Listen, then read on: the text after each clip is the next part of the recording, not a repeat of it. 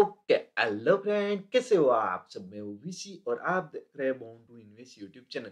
इस वीडियो में हम 9 दिसंबर यानी कि मंडे का ऑप्शन चेन एनालिसिस करेंगे एंड टेक्निकल एनालिसिस करेंगे। सो हमें आइडिया है निफ्टी एंड बैंक निफ्टी में कौन से हमारे सपोर्ट रहेंगे, कौन से हमारे रेजिस्टेंस रहेंगे, तो आपको ट्रेड लेने में आसानी हो। तो अभी तक आपने हमारे इस चैनल को सब्सक्राइब नहीं किया है तो सब्सक्राइब जरूर कर लीजिए, क्योंकि हम ऐसे वीडियो हर रोज हर दिन लेते आते हैं। और जो बाजू में घंटे वाला बटन है उसे जरूर दबा दीजिए, जिसको आपको हमारी नोटिफिकेशन सबसे पहले मिल जाए। और हम क्या है कि इंडिकेटर पे एक सीरीज बना रहे हैं, बाद में उसमें स्ट्रेटेजी ऐड करेंगे, बाद में हम उसमें प्राइस एक्शन भी ऐड करने वाले हैं। तो अगर आपको कुछ लर्निंग करने, कुछ जानना है, तो सिंपल सा तरीका, आप हमारे साथ जुड़ जाइए। अब हम आ चुके हैं निफ्टी के ऑप्शन चेन एनालिसिस डेटा के ऊपर। हम कॉल साइड से रेजिस्टेंस फाइंड करने की कोशिश करेंगे, पुट साइड से सपोर्ट फाइंड करने की कोशिश करेंगे। जो हमारा निफ्टी है वो 11,900 से लेके 11,950 के बीच में कहीं क्लोज हुआ।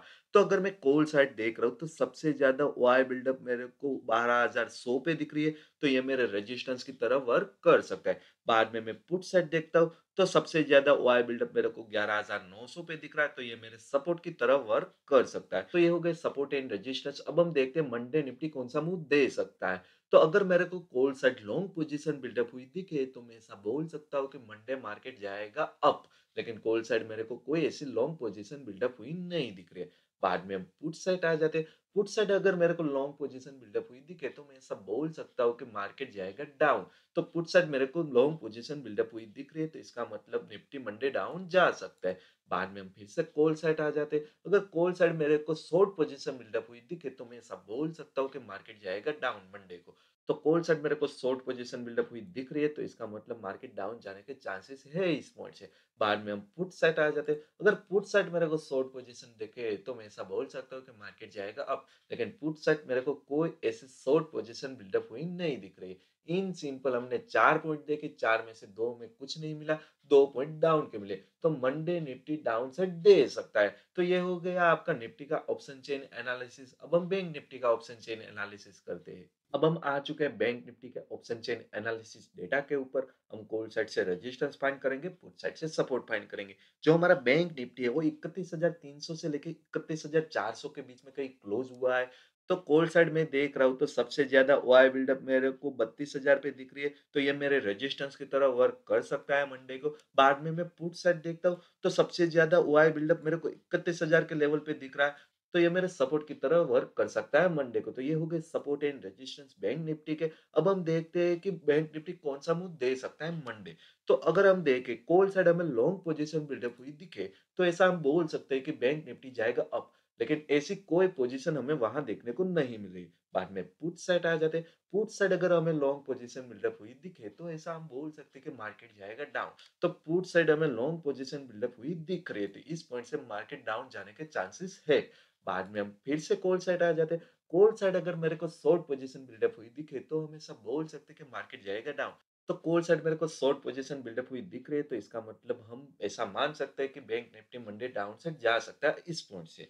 बाद में फिर से हम पुट साइड आ जाते हैं। अगर पुट साइड मेरे को शॉर्ट पोजीशन बिल्डअप हुई दिखे तो ऐसा हम बोल सकते हैं कि जो मार्केट है वो अपसाइड जाने के मूड में है, लेकिन ऐसा कोई पोजीशन हमें वहां देखने को नहीं मिली। इन सिंपल हमने 4 पॉइंट देखे, 4 में से 2 पॉइंट में कुछ नहीं मिला, 2 पॉइंट डाउन के मिले। तो हो सकता है मंडे जब मार्केट ओपन हो तो बैंक निफ्टी आपको डाउन साइड देता हुआ दिखे। तो ये हो गए हमारी ओर से निफ्टी एंड बैंक निफ्टी का ऑप्शन चेन एनालिसिस। अब हम टेक्निकल एनालिसिस करते हैं और कौन से सपोर्ट है और कौन से रेजिस्टेंस है वो देखते हैं। अब हम आ चुके हैं निफ्टी 50 के चार्ट के ऊपर। जो मेजर ट्रेंड रहने वाला है वो मंडे, वो डाउन साइड है। तो पहले हम सपोर्ट के बारे में बात कर लेते हैं। तो जो मेरा पहला सपोर्ट होगा वो 11,880 का होगा। अगर ये 11,800 के 80 के लेवल पे कोई मोमेंटम देके ऊपर जाने का साइन देता है तब आप इसमें बाय में आ सकते हो। अगर ये इसको ब्रेक करके नीचे चला गया तो उसके बाद का जो लेवल होगा वो मेरा 11,800 का होगा। अगर 11,800 के लेवल पे अगर आपको ये रिवर्सल साइन देता है तब भी आप वहां से आप बाय कर सकते हो। इसके बाद का जो लेवल है वो थोड़ा दूर का लेवल है, लेकिन हम इससे भी डिस्कस कर लेंगे। तो 11,700 का इसके बाद का लेवल है। अगर आपको वहां भी इन फ्यूचर अपॉर्चुनिटी मिलती है, अप जाने का साइन मिलता है, तब आप वहां बाय कर सकते हो। बाद में हम रेजिस्टेंस की बात करें तो निफ्टी 50 में जो मेरा पहला रेजिस्टेंस होगा वो 12,020 का लेवल होगा।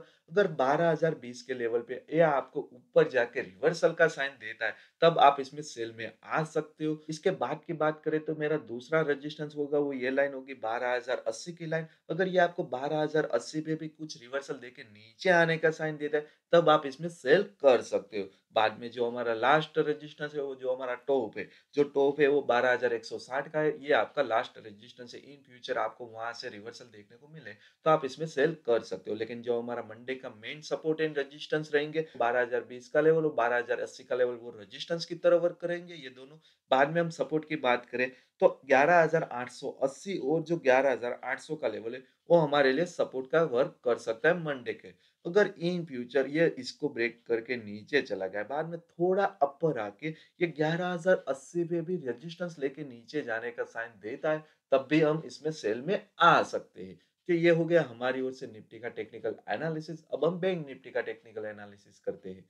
अब हम आ चुके हैं बैंक निफ्टी के चार्ट के ऊपर। जो मंडे क्या होगा, कौन से सपोर्ट रहेंगे, कौन से रेजिस्टेंस रहेंगे, वो देखते हैं। तो bank Nifty Monday mostly probably chance है कि वो आपको डाउन ट्रेंड में देखने को मिले। तो पहले हम सपोर्ट के बारे में बात कर लेते हैं। तो जो मेरा पहला सपोर्ट होगा वो 31,060 का लेवल होगा। अगर ये 31,060 के लेवल से कोई अपसाइड दिखाता है, तब आप इसमें बाय में आ सकते हो। बाद में अगर इसके नीचे चला गया, तो ये जो मेरी राइजिंग सपोर्ट लाइन है, अगर इस पे भी कहीं आपको क्या है कि बाइंग सिग्नल देता है, बाय साइड प्रॉपर्ली सिग्नल देता है, तब भी आप इसमें बाय साइड आ सकते हो। अगर ये इन दोनों को ब्रेक करके नीचे चला गया, तो उसके बाद का जो सपोर्ट रहेगा वो हमारा 30,820 का रहेगा। अगर ये 30,820 पे कोई रिवर्सल पैटर्न आपको दिखाता है, तब आप इसमें बाय साइड आ सकते हो। तो ये हो गया हमारा सपोर्ट।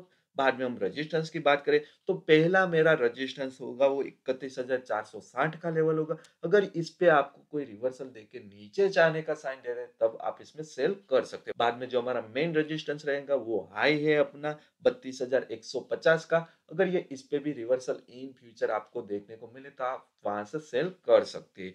एक और है कि मान लेते हैं कल बैंक निफ्टी आपको ओपन होने के बाद थोड़ा नीचे चला गया, बाद में ये जो 31,060 का लेवल है, उसको ब्रेक करके थोड़ा ऊपर आके रिट्रेस करके वहां रेजिस्टेंस लेके नीचे जाने का साइन भी देता है, तब भी हम इसमें सेल में आ सकते हैं। तो ये हो गई हमारी possibility Nifty and bank Nifty में मंडे क्या हो सकता है। तो दोस्तों, ये वीडियो आपको कहीं से भी अच्छी लगी हो, तो प्लीज यार लाइक कमेंट सब्सक्राइब कर देना। आप लाइक कमेंट करोगे तभी तो हमें मोटिवेशन मिलेगा और ऐसे वीडियो आगे लेके आएंगे। सो प्लीज यार लाइक कमेंट एंड सब्सक्राइब कर देना। और हम क्या है कि इंडिकेटर पे एक सीरीज बना रहे हैं, बाद में उसमें स्ट्रेटेजी ऐड करेंगे और अच्छा रिस्पॉन्स मिला तो प्राइस एक्शन भी ऐड करने वाले हैं। तो अगर आपको कुछ लर्निंग करना है, कुछ जानना है, तो सिंपल सा तरीका, आप हमारे साथ जुड़ जाइए। चलिए मिलते हैं अपने नेक्स्ट वीडियो में, तब तक के लिए टाटा गुड बाय, जय हिंद।